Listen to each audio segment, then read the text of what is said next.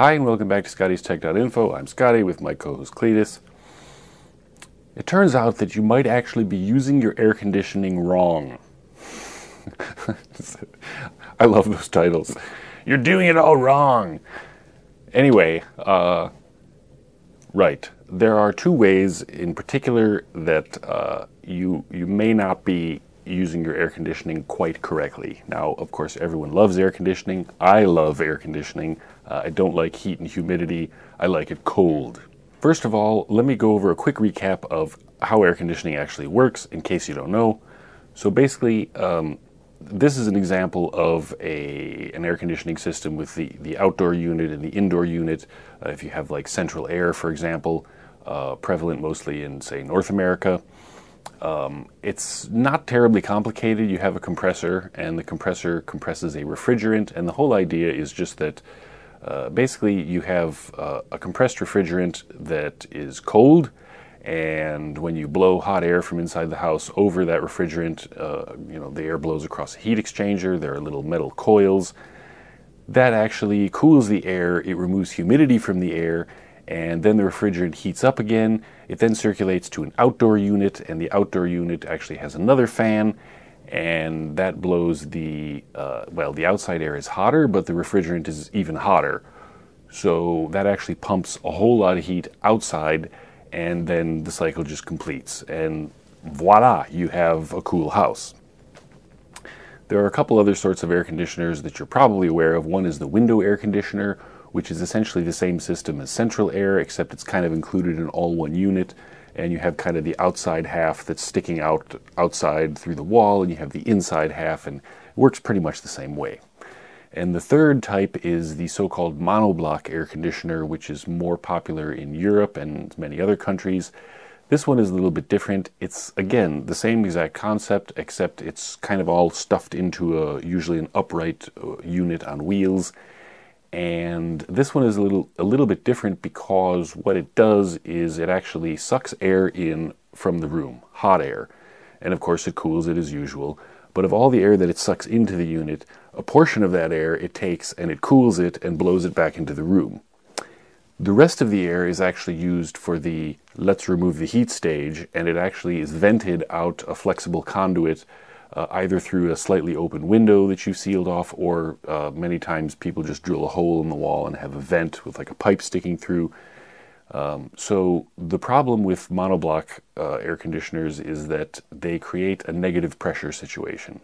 Because they're actually sucking in the room air and blowing part of it back into the room to cool off the room, and part of that air, that room air, is being used to remove the waste heat and blow it out the conduit through the wall outside the house. They create a situation where you're using it to cool a single room. So from an adjacent room, either underneath a door, maybe through poorly sealed windows, you always have the situation where you're actually sucking warm air from an adjacent room into the air-conditioned room because they're creating a negative pressure. They're using the room air and pumping it continuously outside the house in order to cool the room as they operate. So monoblock air conditioners are less efficient than central air and window air conditioners. Central air and window air conditioners, of course, take basically the air that's in the room or the house, and they're just continually recirculating that same air. Monoblocks are actually kind of sucking air from adjacent rooms in order to do their cooling thing. So, okay, that's how air conditioners work, but what are the actual problems? What is it that you're doing wrong? So, if you do a little search, you will find that everyone recommends that you get a programmable thermostat, and say if you're on vacation or when you're away from work 8 hours a day, you're supposed to set your programmable thermostat so that it raises the temperature while you're gone, and say like an hour before you return home, the programmable thermostat drops the temperature, the AC kicks in again, and it runs for like a solid 1 or 2 hours to cool the house back down again. Now, if you talk to, say, like physicists, they will regale you with wonderful tales of like thermodynamics and heat transfer, and it all sounds very, very nice. If you ask the Department of Energy, they recommend that you do the same thing. The interesting part is that if you actually talk to an HVAC technician, if you talk to, say, builders, if you talk to construction workers, if you talk to the people who repair appliances, especially the people who repair air conditioners, they will tell you, no, don't do that because it's very bad. So what gives? Who's actually right here? I mean, the physicist with a PhD, theoretically, they might actually be correct, but why do engineers and HVAC techs and builders and construction workers and all repairmen and all these other people say, no, don't do that. Set it at a constant temperature and just let it run 24 hours a day? Well, the answer as usual is it's complicated. So the first thing to understand is thermal mass. When your air conditioner is running, it's cooling the air inside your house, right? Duh. The problem there is that as the air conditioner is cooling the air, you also have stuff in your house. You have a couch and a TV and furniture and walls and a floor and so on and so forth. That stuff also needs to be cooled down. So as the air is cooled down by the air conditioning unit, all the objects in your house are hot, so they also need to be cooled down. So then the air conditioner has to work harder, because as the air cools, the stuff in your house is actually leaching heat back into the air, so the air conditioner has to work harder and harder and harder. It just continuously runs and runs and runs until a point of equilibrium is reached. And at that point, everything in your house is at a certain temperature, and the air is at a certain temperature, and then it doesn't have to run quite so often. Now, according to the physicists, well, that's okay, because if everything heats up a little bit, no big deal, right? Yes and no, because it depends on how well insulated your house is. It depends on the humidity level where you live. If you have your air conditioner, if you have the temperature go up during the day, suddenly you have this constant thermal cycling. That means that everything in your house is going to heat up, and then it's going to cool down, and it's going to heat up, and it's going to cool down. If you live in a humid environment, you have the humidity level possibly in the house going up and going down, going up, going down. That's also not good. You also have the fact that your air conditioner is basically not going to run all day, and then suddenly an hour before you come home from work, your programmable thermostat's going to kick in and it's going to say, run air conditioner, run. And then what happens? Well, the thing runs nonstop, not usually for 1 hour, but possibly for 2 or 3 hours. It just goes and goes nonstop to try and get the temperature back down. So if you actually do the math, yeah, sometimes it actually saves you money, sometimes not. The same is true at night. Many people at night, they have their air conditioning go way up because they go, well, yeah, it doesn't matter.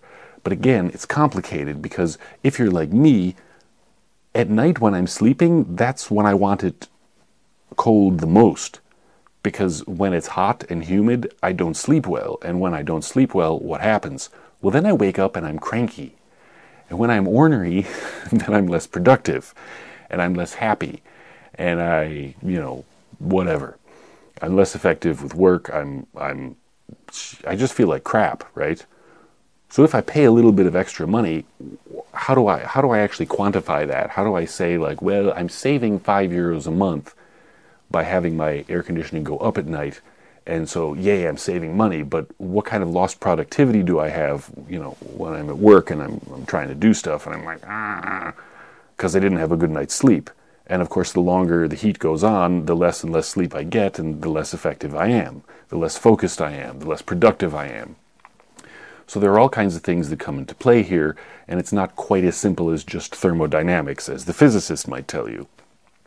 Also, you have to consider the wear and tear on the air conditioner itself. When appliances cycle on and off, it's generally a good thing. You don't really want your appliance running like non-stop, pedal to the metal for like 3 hours on end every day. It's probably better to just, it runs and it removes a little heat here, and then it turns off for a little while, and then it turns on again, and it removes a little heat, and then it turns off, versus, oh, look, it's 5 p.m., crank the air conditioner way down, the programmable thermostat kicks in and says, go, go, go, cool, cool, cool.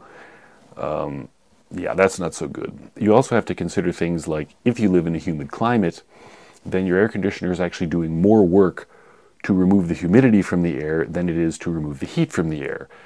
Generally speaking, if you live in a warm and dry climate, your air conditioning has to work only to remove the heat, but not the humidity. In a humid climate, it's going to do a lot of extra work to remove the humidity. So if the humidity levels are going like this, that kind of makes the situation worse. It's also not good for everything in your house. Say you have a very expensive fancy wood floor or something, and the humidity levels are going like this all the time. As you're probably aware, that's not necessarily good for a wooden floor. Things bow, they expand, they contract, and do you want to be kind of thermal cycling and humidity cycling everything in your house, and what is that going to mean in terms of the long-term reliability of your fancy wooden floor or appliances or your furniture or whatever? So there are all kinds of details that you need to consider here, and one of the foremost details you need to consider is just your own comfort. In the wintertime, you have your heat running and you don't give it a second thought. But in the summertime, suddenly you're supposed to save energy and, blah, blah, blah. And you're going, right, well, what if I just set my air conditioner at a constant temperature and I just ran it that way, even when I'm sleeping? In many places at night, electricity is cheaper, so why would you have your air conditioning temperature go up at night when electricity is cheaper? That's actually when you want to run it. So, yeah, it's complicated. The second misconception that people have about air conditioning is that if I turn the temperature way down, it's going to cool things off faster. That's absolutely false. And I've heard this one like 1,000,000 times. It's not true. So the way that an air conditioner works is the compressor is compressing the refrigerant, and that's what gives you the magic cooling power, right? Okay, a compressor has a certain amount of electrical power that it will consume, which means it has a certain amount of cooling power. When you actually turn an air conditioner on and it's running, it has that fixed amount of cooling capacity. If it's a gajillion degrees in your house, or it's way less than a gajillion degrees, when the air conditioner runs, the compressor is going to run at a fixed rate. The cooling power is fixed. Now, in the case of, say, a monoblock air conditioner, you may turn it on and you go, yeah, I'm going to put the temperature, down to like, 50 below zero, and I have the perception that it's cooling faster. But in actuality, no, it's not cooling faster because it can't. Now, it's true that the lower you put the temperature, maybe your air conditioner has several fan speeds, as in the case of a monoblock air conditioner or a window air conditioner. Sure, there are multiple fan speeds. But if the fan is going at the higher speed, it's pumping more air through the system. That's all well and good. But the actual compressor, the part that's doing the actual cooling, is essentially a fixed capacity. It cannot cool any faster. So once you're on the highest fan speed and your compressor is going as fast as it can, that's it. You don't get any more cooling power. So you can put the temperature down to like, 50 below zero, and it may psychologically give you some comfort, and it may make you think that it's actually cooling faster, but in reality, it's not. It will take a finite amount of time for the air conditioner to be able to remove a certain amount of heat, and that's that. Of course, there's no harm in putting the temperature way down. If it makes you psychologically happy, then knock yourself out because, well, sometimes that helps. So there you have it. You're using your air conditioner wrong. For more techie tips, see ScottiesTech.Info. Thanks for watching. See you next time.